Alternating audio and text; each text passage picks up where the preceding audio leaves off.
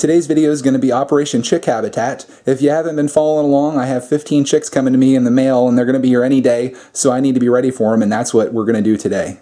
If you watch my previous chick raising videos, they've all been done inside Roxy's dog crate, which you see here. There are some nice things about this, that it's a pretty large size and has a high top, which I can secure the heat lamp to. The downside, which is a huge one, is that I use these pine chips, and even with putting cardboard around the bottom, which I typically do, this thing just makes a huge mess and it just gets everywhere. So this year I decided to do something a little bit different. I went to U-Haul and I bought this large wardrobe box, which I think it has the dimensions on here. This is 24 by 21 by 48, and I thought I would fashion this up here today and make a video on how to make a chick raising habitat using a U-Haul box. There's my helper biting on the box. Mello was sitting outside and she was meowing, so I decided to bring her in. Maybe she can help me out a little bit, or probably just distract me the whole time. Now the first decision I need to make, of course this thing's going to be on its side. Really? I'm going to put this up like this probably. Let me show you. So it'll be like that, and they'll have lots of surface area to walk around on once I cut this top off. The downside is it's not quite as tall on the sides. Now if I were to flip it like this, it is a little bit taller, but they don't really have as much area. And I like to give, since I'm having 15 of them in there, I want to have as much space as possible. Oh my goodness. So I think I'm gonna do it like this. And I'm gonna cut this top off, and I may use some of the parts of that to use on the sides to make the sides a little bit taller. What in the world? What are you doing? The only tools you'll need for this job is a box cutter and a roll of duct tape.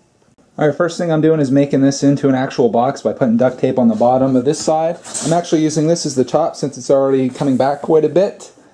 And then there's my helper just getting into all kinds of a mess. So I'm going to put this in and then push this up like that. I'm going to continue on the sides here like this all the way around using the box cutter. And that will pretty much be my box that the chickens are going to be in.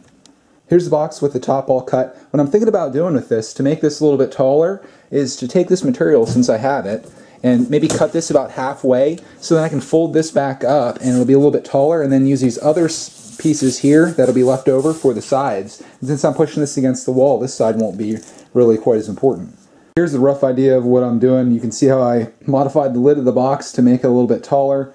Like I said, the back side's against the wall, so no problems. The cool thing about buying one of these wardrobe boxes is that it comes with this metal bar, which I put inside here. It kind of rests on the sides. And I thought that'd be great for hanging a heat lamp from, but I think it might be a little bit too low. I'm going to reinforce this a good bit. As you can see, I just used duct tape all over the sides, just kind of piecing it together to get the general idea. And now I'm going to reinforce it and make sure it's going to last me for as long as the chickens are going to stay inside here. This is just hilarious. What do you got? Let's see her get that stuck to her.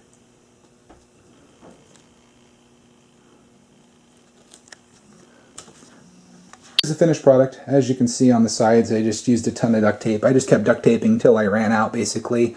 Inside of this, you'll see I have this metal bar, which this is an exact reason you don't throw anything away. This was something that I took down in my yard. It was from an old antenna. I thought, you know, I might be able to use that for something, and I certainly did. I have the heat lamp affixed to that. As you can see, it'll just kind of sit on there, and I have it kind of positioned back on this back corner here, so all the chickens, if it's really warm, or if they want to be really warm, they can go back there and lay, and if it's too hot, they can kind of migrate over here.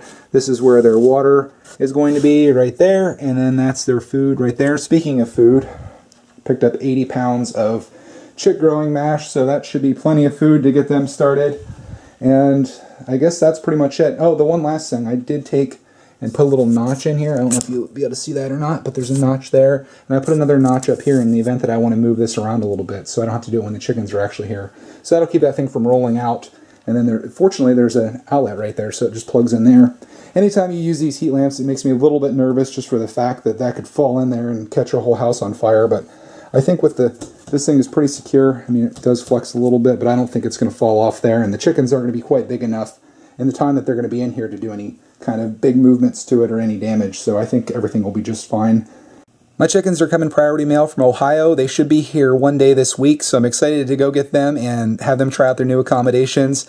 I'll know for sure one way or another whether this U-Haul box plan works or not, and you'll be there along for the ride too, because I'm going to be documenting this whole experience as always. So be prepared for plenty of chicken videos here to come. I thank you for watching, and we'll see you in the next video.